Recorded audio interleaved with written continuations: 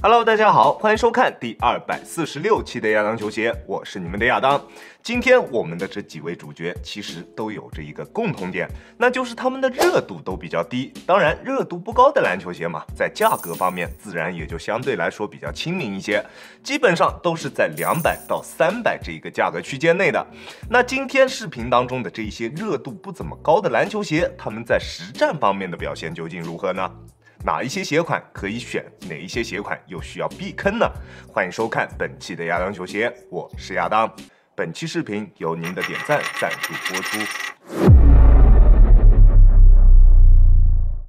特步在去年推出的篮球鞋产品表现都非常出色，不过游云这一个很早就已经推出来的系列线，在去年推出来的游云6代其实并不是特别棒，用的还是以前的老鞋楦，整体的脚感也非常生硬，灵活性也并不是特别出色，只有对于缓震要求不是特别高的内线球员才可以勉强适配。而这一代的游云明显变了许多，光颜值这一个方面就上升了不止一个档次，当然它在实战方面的表现也有着明显的提升，大底的纹路由数字7排列组合而成，在抓地力方面的表现比较一般，主要的问题就在于它的吸灰方面，在有灰尘的场地上面需要不断用手去擦拭鞋底，才可以保证脚底下有够用的抓地力。中底使用了全掌的 Feather Foam 加上前掌内嵌式的特爆，在脚感方面的表现非常不错，不过在缓震方面的表现就只能算是一个勉强够用的水平了，在单纯用脚后跟着地的时候，正脚的感觉还是比较明显的。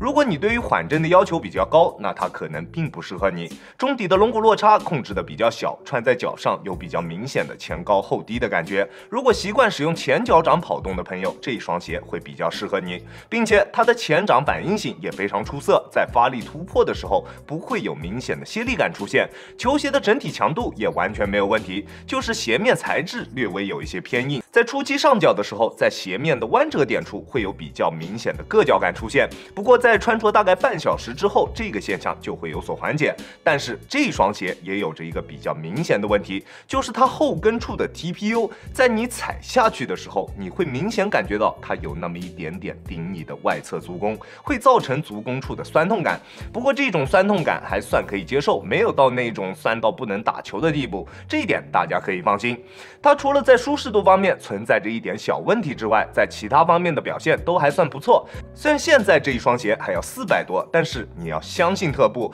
毕竟特步的折扣力度一般来说都是比较猛的，后期200出头绝对没有问题，到时候它就会成为一双非常不错的性价比之选。那如果你的打法比较偏向于外线，这一双鞋你就可以进行选择，如果你习惯使用前脚掌跑动的话，那就更加合适了。第二个鞋款来自先驱7的 Time 3。先驱7作为一个非常小众的国产篮球鞋品牌，其实它也有着它的优势，那就是你穿这个鞋出去打球啊，撞鞋的概率肯定是比较低的。毕竟篮球鞋并不像汽车之类的东西，汽车这个东西大家也都知道，越小众，你售后之类的就越麻烦。而篮球鞋这一些消耗品就完全没有这一种困扰，只要它性能出色，就完全 OK 了，对吧？这一双鞋穿上脚之后，我的第一感觉就是它的鞋楦真的调教的非常出色，鞋楦宽度正常，我偏瘦的脚型穿上它，在系紧鞋带之后，也能明显感觉到它的包裹体验是非常出色的，并且非常舒适。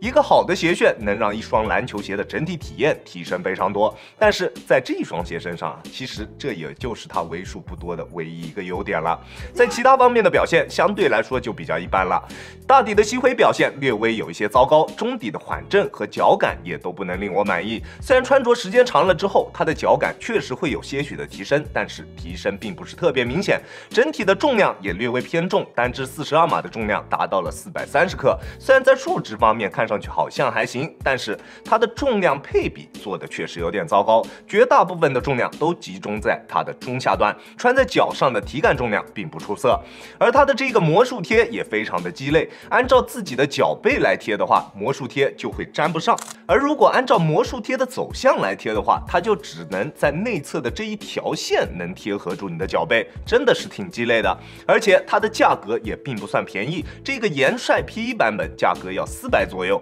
普通配色是300左右。我觉得 P1 配色的性价比并不是特别高，并不是很推荐大家购买。不过普通配色300左右的价格，我觉得还是挺不错的。它的鞋楦真的比现在绝大多数的国产品牌做的都要好。这个鞋款我还是更加推荐喜欢偏硬篮球鞋的锋线去进行选择。第3个鞋款，安踏的轻骑兵8代，作为汤普森的减版产品，在外观方面还是保留了一点 KT8身上的味道，不过在配置方面可以算得上是盖中盖的水平了。现在安踏旗下不管在哪一个价位段，一般都能找到一双带有中底氮气的篮球鞋，但是这一双鞋却搭载了全掌的 A-Flash Edge， 鞋面的整体用料也不是特别好，整体看上去就特别的廉价。不过对于一双刚上市就直接2开的篮球鞋，我们不能有太多的要求，对吧？而它在实战方面的表现，我觉得可能它还需要继续降价才值得购买。大底的抓地力还算出色，不过吸灰控制并不是特别好，在有灰尘的场地上需要不断用手去擦拭鞋底才能有够用的抓地力。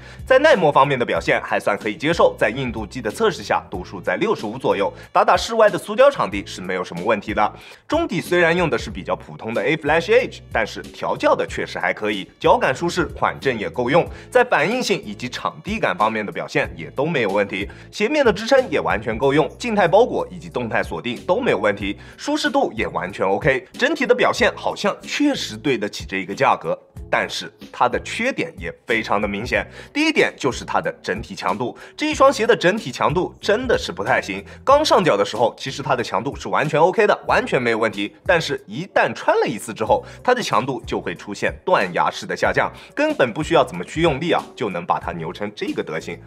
完全不需要用力，这你受得了吗？整体抗扭表现是比较糟的，在做一些大幅度变向动作的时候，你能明显感觉到它完全没有办法保持住它自己原有的姿态。如果你的脚底下比较有力，这一双鞋绝对不会是你想要的。这一双鞋的整体强度只能保持1场球，在第2次穿的时候，它的抗扭表现就完全不能让我满意了。第2个缺点就是它的稳定性表现，它在后跟处的稳定性表现略微有一点糟糕，由于中底的缓震材料调教的略微偏软，加上它弧形的后跟造型，穿它打球的时候，你能明显感觉到它在后跟处的稳定性是有所欠缺的。如果脚踝力量不够出色的话，这一双鞋我还是劝你不要考虑了。这样看来，这一双鞋其实是一个挺矛盾的鞋款，整体的强度欠缺，不适合脚底下有力的兄弟去进行选择，但是稳定性又不是特别出色，一定要脚踝力量好的兄弟才可以驾驭。但是，一般脚踝力量比较好的兄弟啊，我相信他们的脚底下应该都挺有力的吧，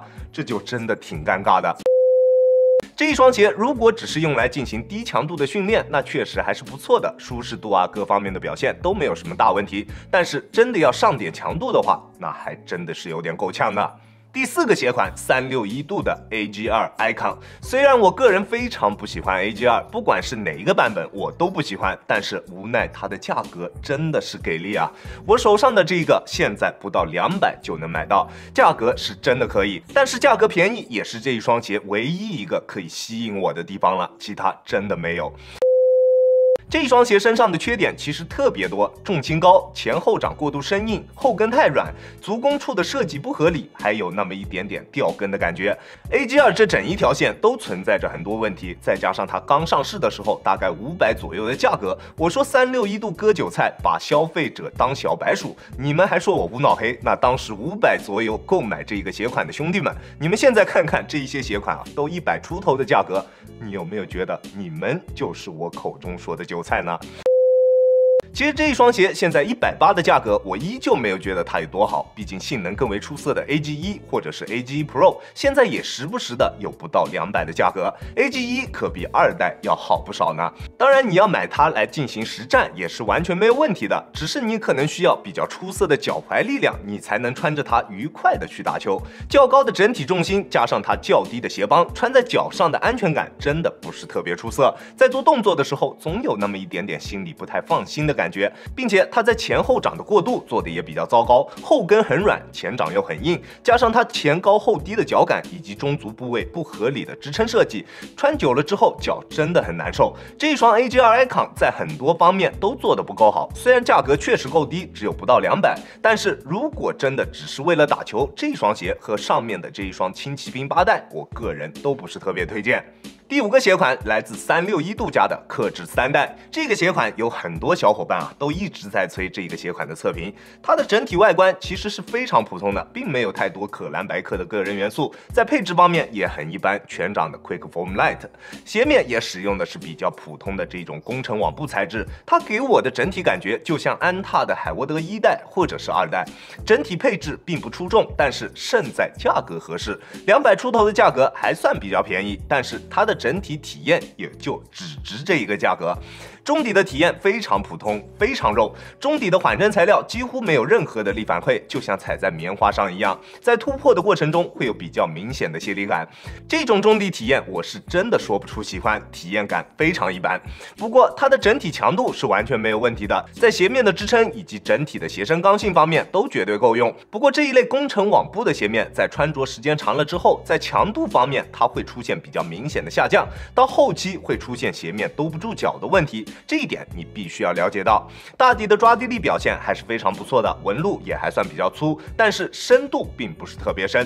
我相信想要买这个鞋款的兄弟，应该大部分都是想要买着来打打外场的，对吧？但是它并不算深的纹路，以及它硬度不是特别高的这个大底橡胶，如果用来打水泥地，我觉得它坚持不了多久。但是打塑胶地的话，应该问题不大。在其他各方面的表现并没有什么太大的问题，缓震够用，包裹出色，锁定也完全没有问题，足弓支撑也还算到位，基本上没有什么太大的毛病。但是如果你想要它有多出色，这是不可能的，它就是一双非常平庸、非常平平无奇的一双篮球鞋。现在200多的价格，它也给不到那种像 Pro Bounce 2018一样，给了我那种好像赚到了的感觉。这双鞋我觉得在这个价位段，整体的穿着体验并不出色，我觉得可能降到200以内，它的销量会更好一些。第6双依旧来自361度 AG 猎空，这一双鞋在实战方面的表现，整体来说还是比较不错的，起码没有什么特别大的毛病，但是小毛病依旧不少。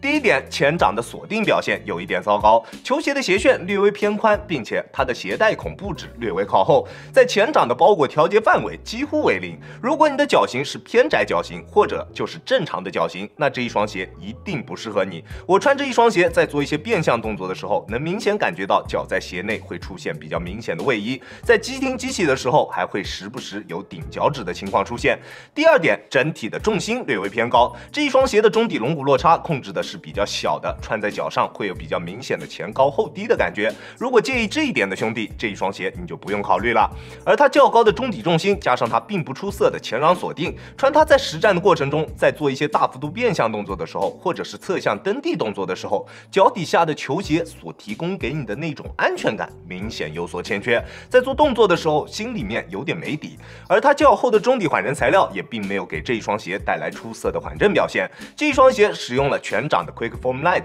在缓震极限方面的表现并不出色。我本人对于缓震的要求其实并不是特别高，而这一双鞋的缓震也仅仅只是一个刚刚好够用的水平。如果你对于缓震的要求比较高，那这一双鞋一定不会是你的菜。而这一次的中底361度终于是把它给全部包了起来，这样很好的控制住了它中底缓震材料的形变，能够保证它在稳定性方面的表现。但是由于这一双鞋的整体重心略微偏高，并且它在前掌的外扩也都做成了这样的弧形设计，它的防侧翻极限角度是略微有一些偏小的，稳定性表现也并不是特别出色。还有最后的一点，就是它在足弓支撑方面有着明显的欠缺。穿这一双鞋的时候，你会明显感觉到它在内外侧的足弓处完全就都是空的，无法提供给你任何的足弓支撑。如果要选择这一双鞋的话，一定要换上一副带有足弓支撑的鞋垫。这一双鞋虽然它的缺点确实不少，但是它的问题它的这一些问题相对来说都不是那么的严重。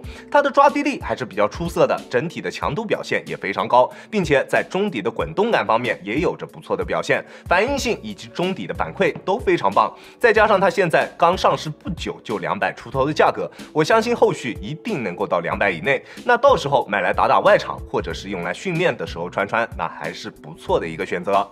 最后一个鞋款来自 UP 主造鞋系列当中的极客鞋坛所推出的这一款牛蹄 1.1， 这一双鞋在所有 UP 主造鞋的鞋款当中，它的宣传搞的是最少的，即便是极客鞋坛他们自己也很少去推广自己家的这一件产品，只有牛哥每天在直播带货，看着着实有点心疼。这一双鞋一上脚就能感觉到它的包裹体验是非常棒的，是非常舒适的这种包裹感受，并不是死紧的感觉，并且它在场地感方面的表现也十分出色，中底重心控制的比较低，场地感以及反应性表现都非常出众，在突破的过程中基本上可以做到想走就走的水平。不过它的鞋楦略微偏宽，像我这样偏窄的脚型穿这一双鞋，在实战的过程中，它的前掌锁定是无法令我满意的，在做一些大幅度变向的时候，脚在鞋内会出现位移，急停的时候也会出现顶脚趾的情况。这一双鞋还是更加适合宽脚的朋友去进行选择，像我这样脚型偏窄的朋友就尽量不要去考虑了。而它较薄的中底厚度加上它偏硬的中底缓震材料，让它在缓震方面的表现就略微有一些欠缺了。虽然脚感确实还不错，并不板砖，但是它的缓震极限就有点差了，这一点你必须要了解到。而它最为出色的一个地方就在于它的稳定性，它的稳定性表现绝对是属于第一梯队的水准，稳定性表现非常棒，非常出色。在做防侧翻测试的时候，甚至有点翻不过来，这你受得了吗？真的是超级稳，不管做什么动作，脚底下都非常踏实，完全没有什么后顾之忧。这一双鞋300左右的价格，我觉得还是非常不错的。现在宽脚低足弓的朋友想要找鞋确实也比较困难，而这一双鞋就是一个非常不错的选择。我通过小道消息了解到，牛蹄这一个鞋款现在的库存还是挺大的，牛哥天天带货确实也是不容易，也成功的打消掉了我想做产品的这一个念头。如果你喜欢极客鞋坛，有条件的兄弟还是可以去支持一下的。这一双鞋的场地感优秀，反应性出色，整体包裹也非常舒适。如果你的脚型偏宽，对于缓震的要求并不高，选择这一个鞋款绝对没有问题。OK， 这就是本期视频的全部内容了。这一期的视频虽然比较长，但是说了这么多的鞋款，比较细的东西可能就说的比较少。那如果你有什么想要了解的，可以发私信或者在评论区留言问我。如果确实在视频当中没有提及，我一定会回答，好吧 ？OK， 这期视频就到这里结束了。再次感谢大家观看本期的亚当球鞋，亚当球鞋一切从实战出发，我是亚当。如果你觉得我的视频可以帮助到你，希望你可以关注我，并且顺手给我点一个赞，这就是对我最大的帮助了。好了，那我们下期视频再见了，大家有空来做 ，peace。